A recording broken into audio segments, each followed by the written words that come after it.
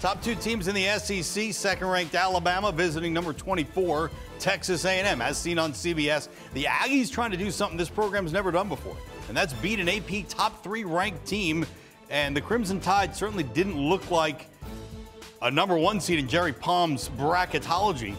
That was before the game, and Alabama scored 22 points in the first half. That's right, 22 for the whole team in the half. They shot 21% from the field, 2 for 19 from 3. They turned it over 10 times, but they were only down 10 at the break, so you figured the second-ranked team in the nation is going to come back, and come back they did.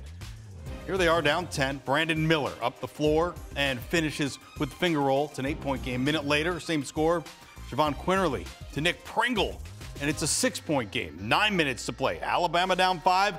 Make it 2 after the Miller 3. Minute later, still down 2. Miller driving off glass. We are tied. Now under 5 to go. Tied at 51. Javon Quinterly, open 3. First lead of the game for the Crimson Tide.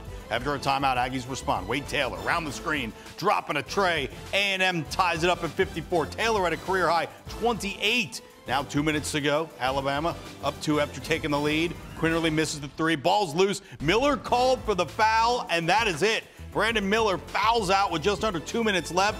A&M would hit 2 more free throws to go up by 4. Now 40 seconds to play. Off the missed 3. Bama down 2. Mark Sears, the rebound, throws it right to Anderson Garcia. Aggies get the ball.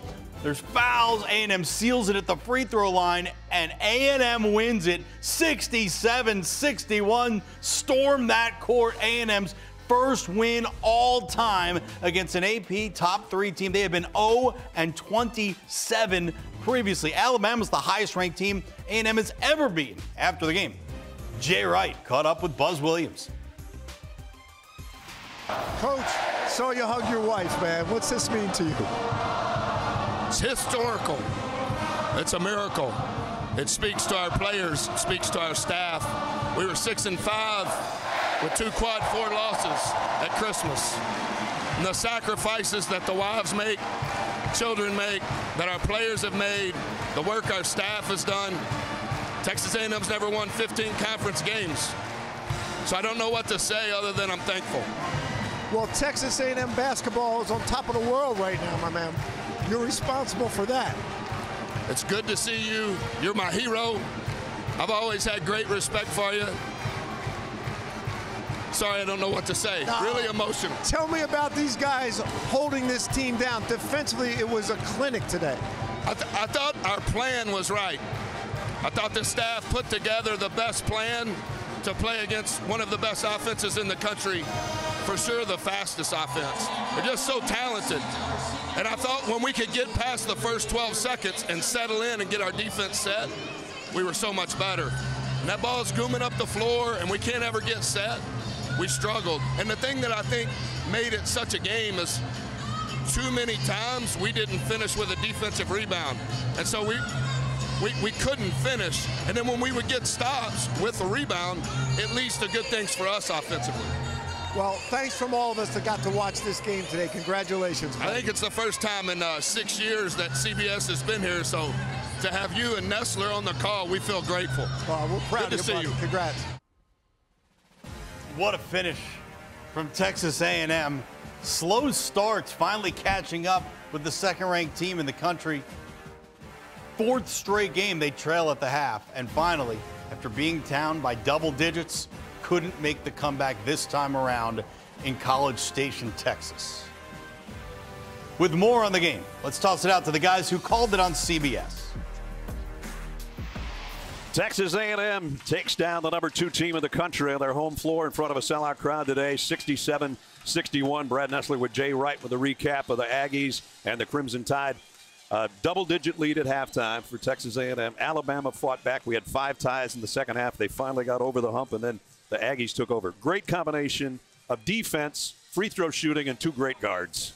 You're so right. The defense was so impressive, and it was a complex game plan that they kept switching up looks for Alabama, and it took them out of their aggressiveness and their ability to get to the foul line. Texas A&M at the end of the game. Right. How many possessions in a row did you talk about at the end where Wade Taylor gets himself to the foul line, or Radford?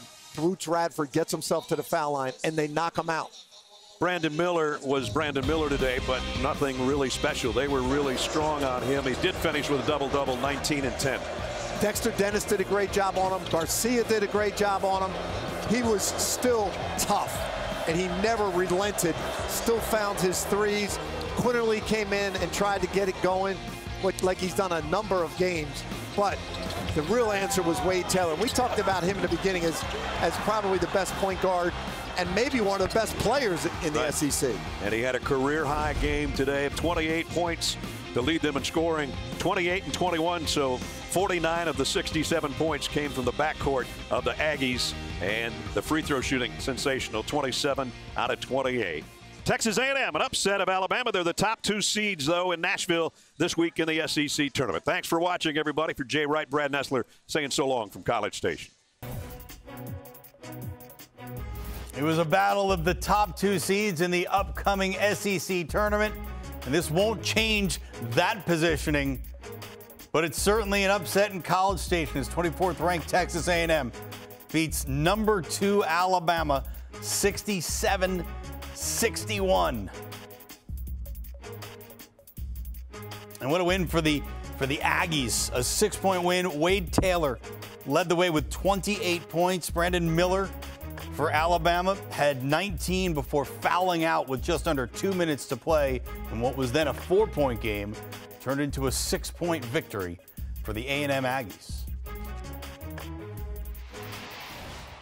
And for more on Alabama's loss to Texas A&M, we welcome in Matt Norlander, CBS Sports senior college basketball writer. How did A&M pull off the upset at home? I think it was the biggest reason why was the way that Buzz Williams and his coaching staff schemed this game. They really went at Miller early and often. They almost went for broke. You know, they were going to say, we're not going to allow Brandon Miller to beat us in this game. And guess what? He didn't. He fouled out late, was 2 of 12 from three-point range. He did score, but it was an ugly game shooting-wise, not from the foul line, which was incredible. We'll get to that in a second. But, you know, Bama shot 33%, A&M shot 34%. Buzz Williams' team won this game the way that it wanted to win the game. It took Miller out of his rhythm, and without him, we saw a little bit of why. Alabama's still a very, very good team, but we see why once we get to the tournament. Alabama is not exactly a sure thing to just waltz through the bracket and get to a Final Four. Well, that's the other thing that a loss does, is it allows you to take a bigger picture look. And in their last several games, the Crimson Tide have struggled. Now, they've won 4 straight games, but they needed overtime a couple times. They got 2-point wins. How fragile are the Crimson Tide as a projected number 1 seed heading towards the tournament? You mean in terms of if their 1 seed is safe? Yeah, well, either that or as a favored team going up against underdogs. I think both of those. So from a 1 seed perspective, Alabama would have to lose its first SEC tournament game, and then we'll see. I just don't see it falling off the 1 line. But to its overall fragility going into postseason play here, there is something to be said for that. And also, Bama today had it was induced into 18 turnovers. That's significant. You can't have that against high-level opponents. So, yeah, if you want to look at what Alabama is doing, and frankly, all of the noise around the program, you can't tell me that's not at least something of a factor with all of this, with the Brandon Miller and Jaden Bradley story and how they continue to play and the noise surrounding them. Yes, Alabama does appear to be vulnerable. It's not just a loss here. The loss is totally understandable. Texas A&M, this is what we call a seed line boost kind of a win. You know, A&M, 6 seed, 7 seed, they're clearly in that territory, and this is a great sign for them. For Alabama, the past couple of weeks here, they've been able to get those wins, as you mentioned, but they have been pushed, and we'll see if they benefit from a reset. But again, every single venue Alabama goes into will be hostile territory, considering the story that has tracked that program for the past couple of weeks. Let's talk about A&M for a second. Big win, obviously.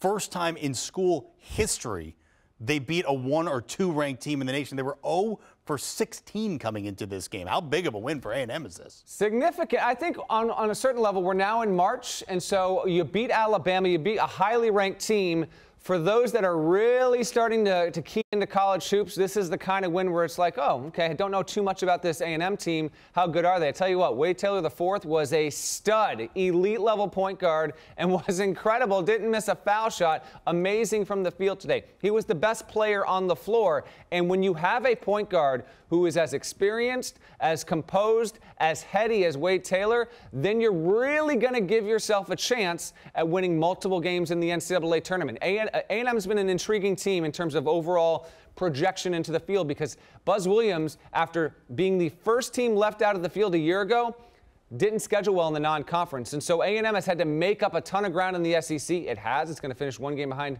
Alabama in the SEC standings. But I do think this is a seed line boost. So if you want to say Bama was a 7, I think it's a 6. And it can even get higher with this, Russ. Teams for real, and most wins in the regular season for A&M since 2016 because of this W. Look out for the Aggies in the SEC tournament. Do you want a sports network that delivers everything that matters about the game? The highlights, the picks, the instant analysis. No yelling, no fake debates, no politics. Hit the subscribe button and never miss a moment.